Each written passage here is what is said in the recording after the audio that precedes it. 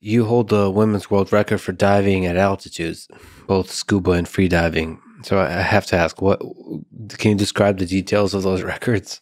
I never looked for those. I'm not after records at all. In fact, I didn't know I had broken those records when that happened.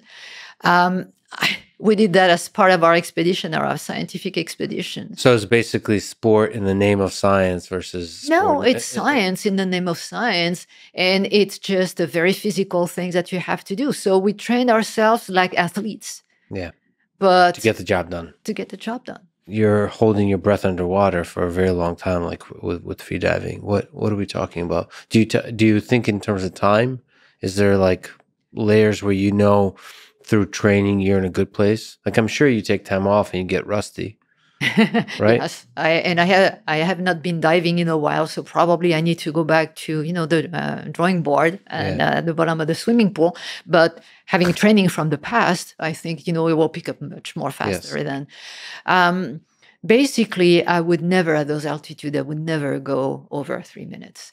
That would be suicidal. So the altitude is much tougher than the pool back at ground level. It is. But it's because not, when you come up and you have to get that's not the going in the water. When I'm underwater, I'm fine. And if I wanted, I could stay longer, but it wouldn't be very wise.